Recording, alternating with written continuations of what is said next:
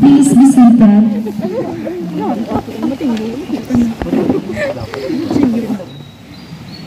To the ever beautiful and visionary OIC principal of the school, my dear alma mater, Ma'am Regalan E. Aser, to the equally beautiful and supportive OIC principal of Talinting National High School, our confirming speaker, Ma'am Feli G. Alarcon, with the teachers of Talinting National High School,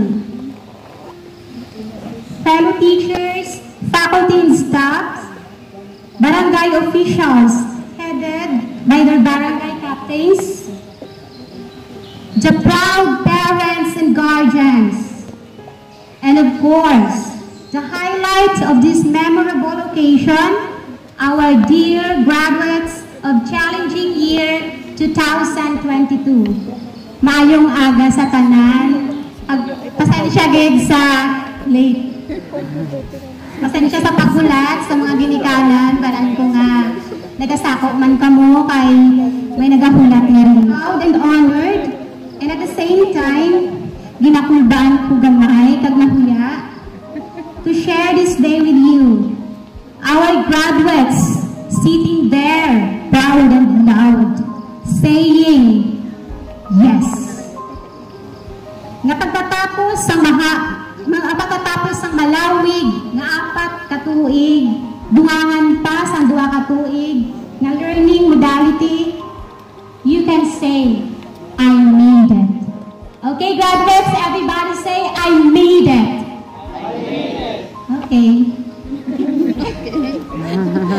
Luya ko na ang wali ma'am. Kinahanglan basko. Okay, everybody, I made it. I made it. Okay, that's better. As for me, I am 99.99% sure na ang pinakarason nga ari ako diri is to inspire and motivate you all. Maski nagaduha-duha ako, kung na-motivate ko bigman balakang mo. But I will do my best. So let you savor this very special occasion, which is the starting point of your success towards your goals in life. As I go along with my speech, I just want to remind you of 3 important factors that will surely help you to reach your own star. These are, number 1, to reflect on the past, 2, to celebrate the present, and 3, to focus on the future. These 3 important factors will have a great impact in your life as a manifestation of your future's success. Now, I want you to listen wholeheartedly and digest all the values, the motivations, and the driven force that I am going to speak about. Kaya artist ka mo karon magsaka sa stage, may quiz pa kita. Ang hindi ka pasar, hindi ka kuha diploma. So here we go. Number 1, to reflect in the past. So pagbalikid sa mga nagligad. It seems yesterday that I stepped up my feet out of this memorable institution. Daw-sang una, 16 years na ang nagligad. So, isa man ako dira sa nagapungko sa inyong mga pulungkuan, nagasuksok ng prisang puti nga tuba, kag gina-inspire sa speaker. And of course, pareho nyo, bata man kami tanan sang kubre sa udang balang hindi. Galing, kay doon mas angat-angat ako yan sa aking mga classmates. Tunog sosyal ako, may mami ako kang daddy. Bahala kayo dyan. It seems like yesterday that I seated on my favorite chair in the classroom, so in istorya labay-labay, kinadlawanay. Then suddenly, caught up by my favorite teacher. Hello lang da kay Sir Arnel. Dear graduates, I have a great respect in my past. Kag ang kada isa sa aton, may istorya gid nga igasugid. Natabuan lang gid that my story was tragic and heartbreaking. story was the story I don't want to look back on. Nga maskin tagaan pa ako tsansa, hindi na akong pagbasahon liwat, pag hindi ko natani, pag-istorya pa sa inyo. Because you know, may mga bagay na we just need to keep it in memories. Regardless of how painful it was, masakit gid if I look back to it. So, when that tragedy happened sa akin nga Iloy, I know that some of you here, balaan na ang katunga sa istorya sa kabuhi ko. So, balaan na kung ano gid balang natabo. It feels like a nightmare. Feeling ko, gawin na bagulot ako. And I'm trying to uphold para lang na makabagtaw. Pero mas kinalang imuon ko na makabugtaw, as I opened my eyes, hinabugtaw na ako sa realidad. Na si Mami, wala na. It feels like heaven gates was being shut down on me. That even God Himself, yung question ko. I asked Him, Lord, nga kasi Mami pa.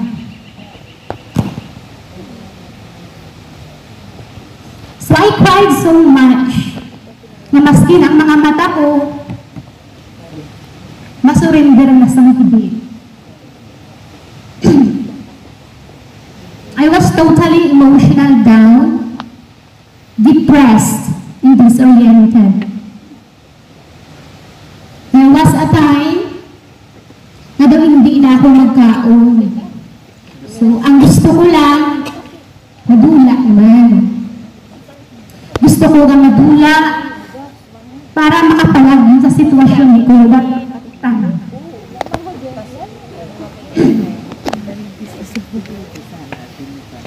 Gusto ko nga madula para malikawan ang sakit nga nabatsugan ko sa mga tulungan nga ito. Nasa sobra nga sakit, gusto ko na lang mag-stop ang heartbeat ko para sa sina, hindi ko na mabatsugan ang tanan. And because of that, I did not manage to attend my class during college. Because kung hindi ko gidya kaya, nadula sa akon ang ginatawag nga eskwelahan. So, gusto ko sa balay lang gid ako, matulog, mahigda. Pag mata, mapungko o magduhong. Nagahulat-hulat na may milagro na mabot. But sadly, it's not going to happen anymore. I will never see the smile of her. Hindi ko na mabatian ang mga syagot sang iloy ko kung magpaugtas ako. Hindi ko naman siya mabatian na nagapukpuk sang hiligdaan ko kung pukawon ako kay may klase pa. Hindi ko naman mabatian ang mga tugon-tugon niya sa amon antes maglakat-takad ko sa una. So those things happened to me, ang mga ambal ko nga pinakamasakit kag pinakamadulong ka parts ng akong nakabuhi. But, looking in the bright side of it, I stood up, regained my energy, rewire my brain, and recharge my heart to fight life again and never give up. Because I know, if I did give up, sino ang pwede? Ako man sa gihapon. Let me tell you that giving up is the birth of regrets.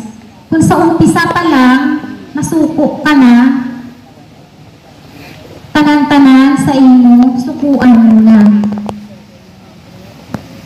I cannot emphasize that as well, but to keep running in life, you should be stumbled first. Kinahanglan tagid-anay ang madusmo. Kung madusmo ka, that's okay. Tindog lang liwat, pamagpag, ang magpadayon dalagan. So, After 2 long months, I went back to school to continue my study. But at that time, I am not totally healed. I am physically present but mentally absent. I am so thankful to my friend. Naging pilit gid ako, nagkadto sa balay. Kaging kumbinsi na magbalik sa eskwelahan para padayunan ang akong bachelor's degree. I am also thankful and grateful to all my professors nga hugot sa tagipusoon, tagin-intindi ang akon nga sitwasyon sa mga panahon nga to. So, wala nila ako gin-drop sa klase sa sulod sa masulusubra gid puro 2 ka bulan. That even nag-exam kami, may papel na ako sa akon nga armchair. May ballpen na. May ngalan pa. At ang pinakamalami, puno na sang answer. Yes. And my professor knew that. Pero nagpakuno-kuno sila, wala silang nakita. So pinabayaan nila kami, balaan ko nga nakita man nila. Pero every time na magtulong ako sa front, dapaas-it sila nga, wala silang natabo.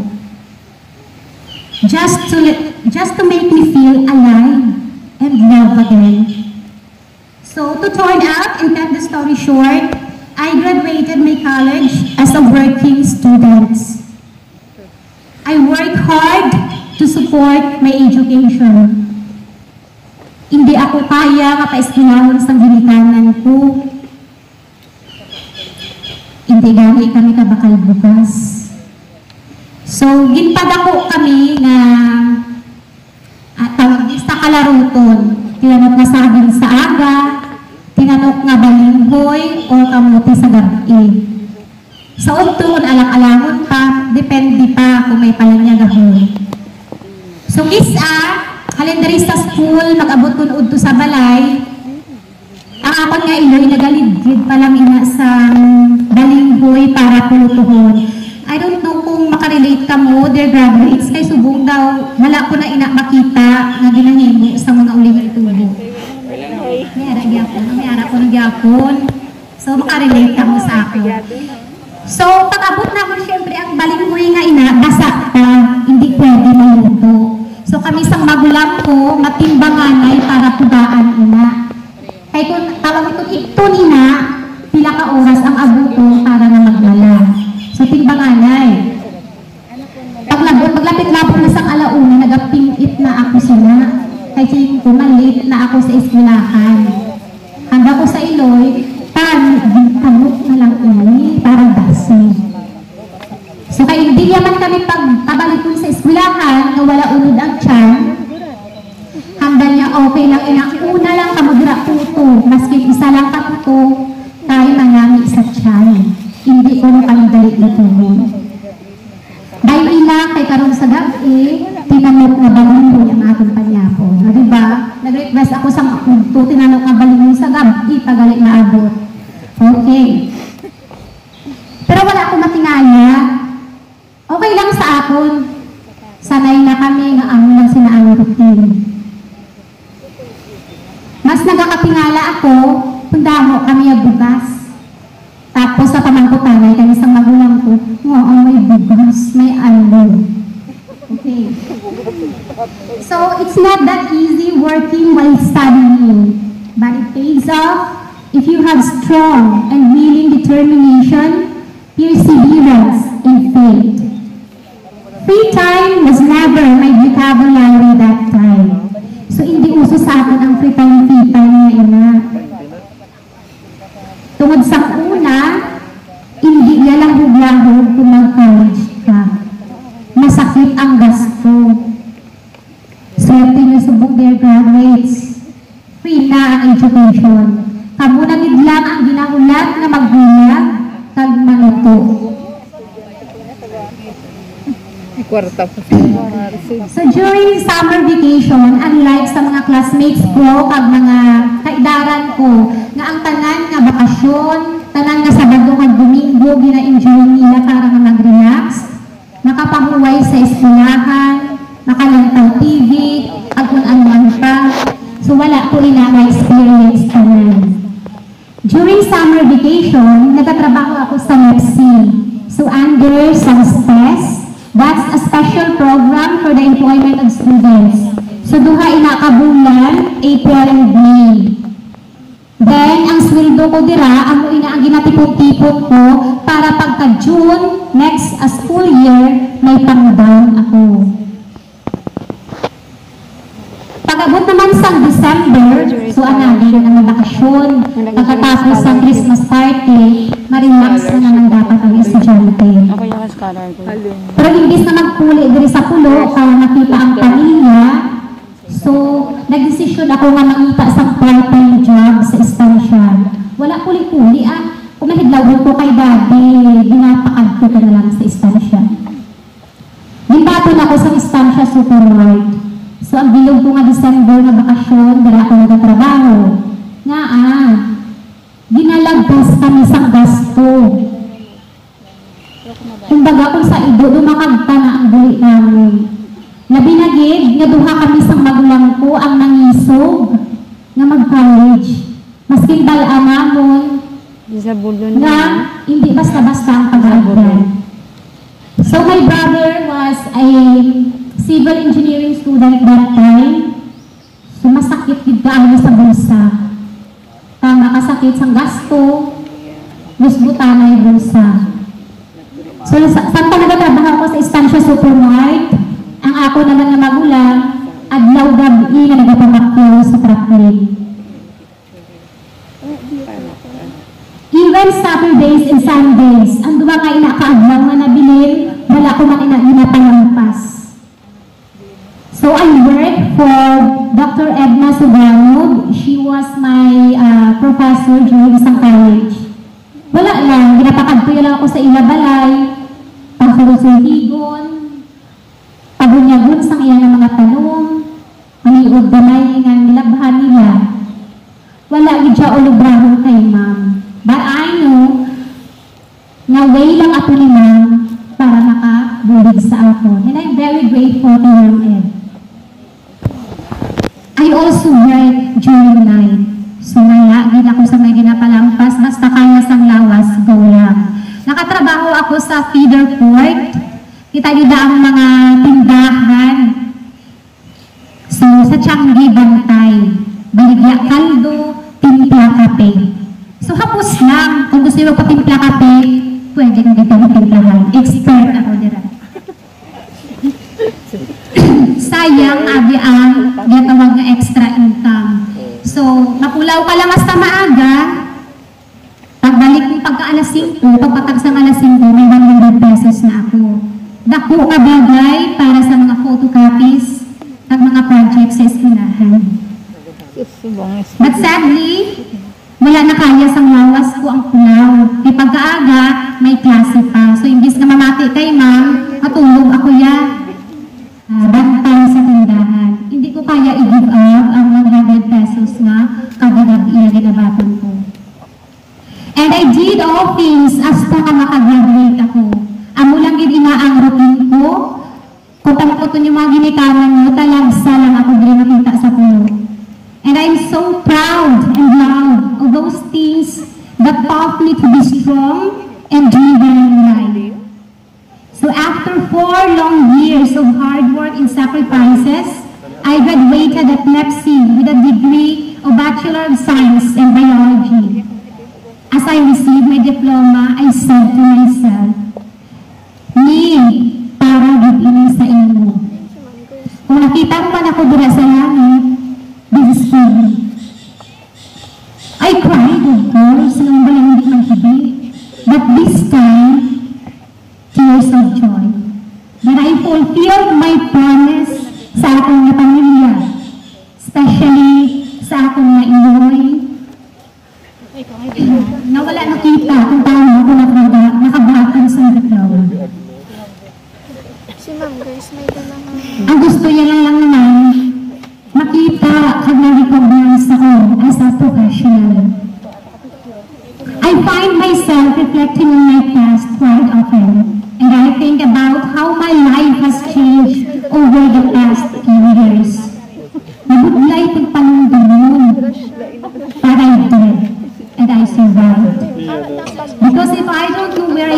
outcome, I don't know where I'm going. But I am a person of the moment. I am here, and I do my best to completely center at the place I am at. Then I go forward to the next place. Okay, so let's have number 2. Number 2 is to celebrate the present.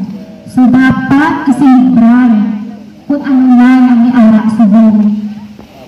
To celebrate the present is to hold on to yourself that you get what you get, it's what you do with it. So hi again, I am Shaiki, your teacher in science. Mangnagid ko yan. It's so overwhelming and fulfilling, and my heart now is full of joy. Na pagkatapos ang kadulong sa kabuhi ko, ari na ako sa bright side. Masangag na. Teaching is not my cup of tea sa tuod ng day. Nagpamaripigid ako isang una pang naghambal na maestra ako. Tungod, hindi ko gusto tanin ang maestra. Sabto. I remembered Sir Arnel na hindi lang isa o duha ka beses, kundi madamo nga beses, naging kumbinsi ako ni Sir Barnes para makasunod sa teaching profession. Pero isa lang ang sabat ko kay Sir Sabto. Sir, kung nagmaestra ako yan, tugay na. Maayong lang kayo wala siya ng suko sa akin. I don't know why, but I feel that I am not capable of teaching young boys. That I am not suited in that kind of profession. Feeling ko, hindi bigla ang ngayon magmaestra. Do ang ngayon pa ko mag-estudyante. So to make my life easier, nagpamanila ako to find what's mine there. I worked as a cashier of different establishments and had a great time enjoying my life of working. And it took me 5 years. In this case, you and I both knew that you don't always get all the things in a bag. So you know what I mean? Hindi tanan na gusto mo, makuha mo. Hindi porket gusto mo ang isa ka bagay, makuha mo o urada. No. Hinahanglan mo magsakripisyo. Each of us has different menu in the delivery service called dahil. But mine, what I've done with it, I can say, I am so proud of myself. So to cut the story short, nagpauli ako, nagkuha sa educational units, passed the licensure examination for teachers, called to apply at the school where I am teaching now. And it is my 4 years doing my craft, and yes, as a teacher. I am also thankful and forever grateful to my family, especially sa akong Daddy Erling and Sir Arnel, Sir, for pushing me to pursue teaching as the greatest ambition sa akong nga iyon para sa akong. Trust me, my dear graduates, when I say it's always your purpose that will hunt you to follow it, no matter how hard it is, no matter how you deny it, if it is yours, it is really yours. Maski mag-ano pa ang universe kung para sa imo, para bigna sa imo. Graduates, never ever doubt yourself. Hindi gid pag-question na ang ikasaran mo. Even in your outmost downfall, hindi pagdudahi ang kayang mo. Because if you do, it is a self-sabotage. You know what it means? Ginuba mo lang ang plano na nakahanda na para sa inyo. I know that we are living in a land of perfectionists. But when we do something, we are thinking if this or that can entertain them or it can be beneficial to them. You know, galawin na subok, gagamo na ang mga marites. Diba? Ara lang sila sa palibot.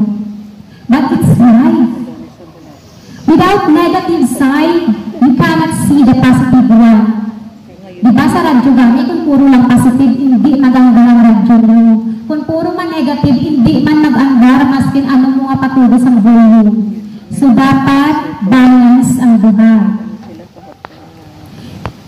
This may be hard for you to hear. Sa atong kabuhi, we can trust the wrong people.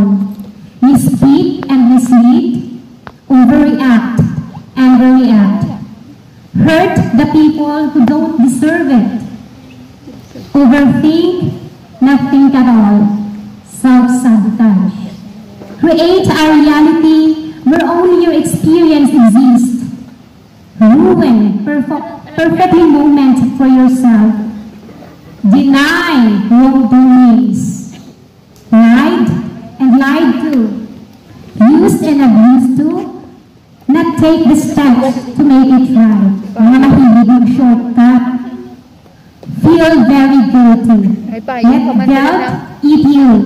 Hit rock bottom, and these things will lead you to losing things. But always remember that losing things does not just mean losing. Sometimes when we lose things, we gain things too. You know what it means? Sa kabuhi naton, may nagula pero may mag-aabot. My dear graduates, patience is a main armor when waiting for your moment. And you did that sa subungatiun. Because now, you are the moment. Kag ano ini ang tiun na ginakulat ninyo. So you work hard to achieve this milestone, even the world shut down in a while because of this pandemic. But still, there you are.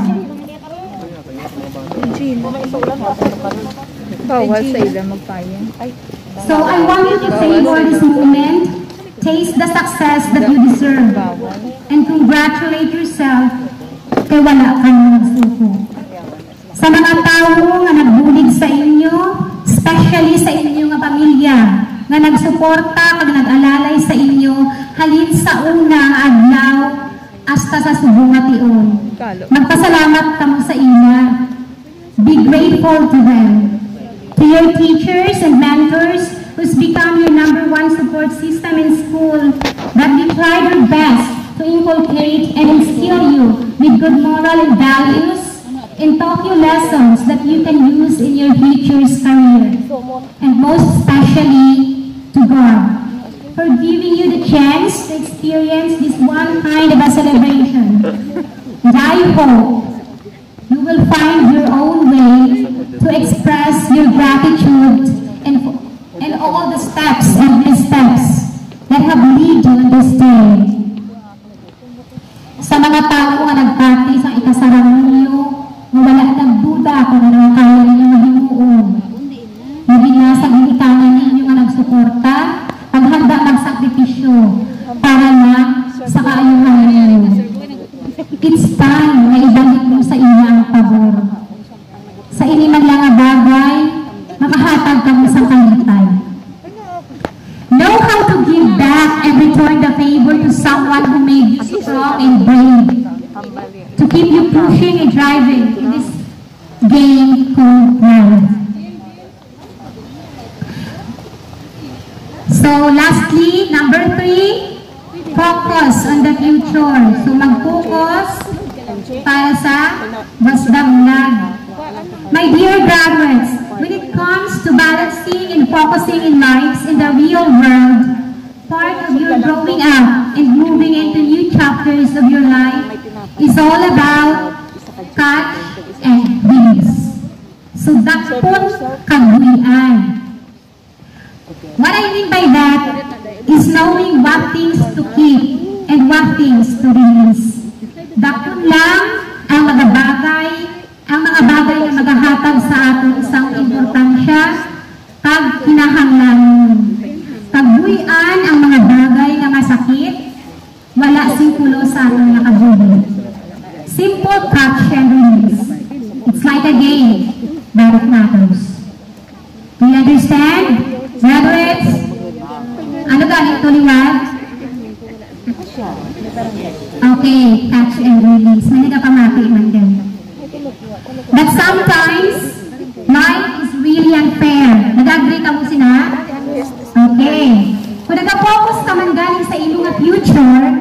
gulpi lang, may matabo, hindi na asahan. May mga tao na ma-distract sa iyo, kaya i-redirect ang iyong focus.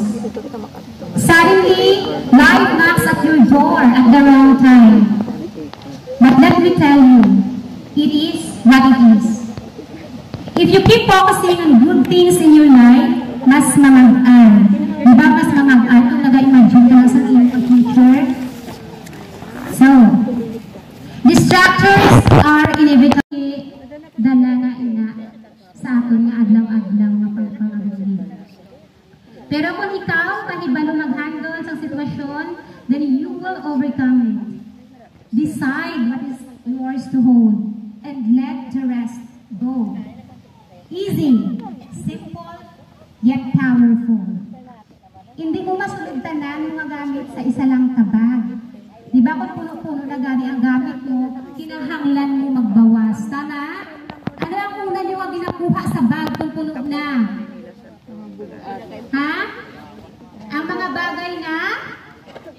Okay, hindi importante para mas mamagaan. It's a great example that has a great lesson to you in your love life. But if it is so case and not helping you anymore to grow, release it. Buy ina kung nasakitan ka lang. There is more worthier and deserving to catch in your life. Kung masakit na gani, let it go. Hambal din na ni Elsa sa Frozen. But those things, negative man, positive, has a vast impact in you.